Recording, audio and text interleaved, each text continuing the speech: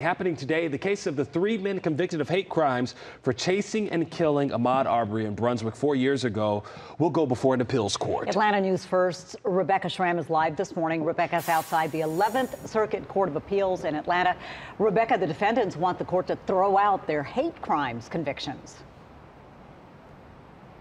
That's right, Gravier and Brooks. Remember, the defendants were found guilty at two separate trials, the state trial and the federal trial. Now, the federal trial happened in part because at the time, Georgia did not have a hate crimes law. In fact, this is the main case that prompted Georgia's hate crimes law. So take a look. You'll recall a state jury convicted father and son Greg and Travis McMichael and their neighbor William Roddy Bryan of murder after Bryan captured video of Ahmaud Arbery's killing on his phone. A few months later, a federal jury found the three men guilty of hate crimes along with other federal charges. The defendants are appealing both sets of convictions. Oral arguments are set for today in the federal appeals case. The defendants' attorneys want the convictions overturned on a technicality, saying that prosecutors failed to prove that Arbery's killing happened on public streets, as stated in the indictment.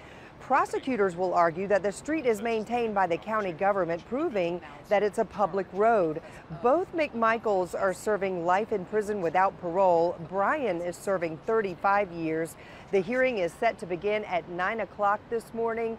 Cameras are not allowed in federal court, but we're going to be listening in and we'll let you know what happens. Live in downtown Atlanta, Rebecca Schramm, Atlanta News First.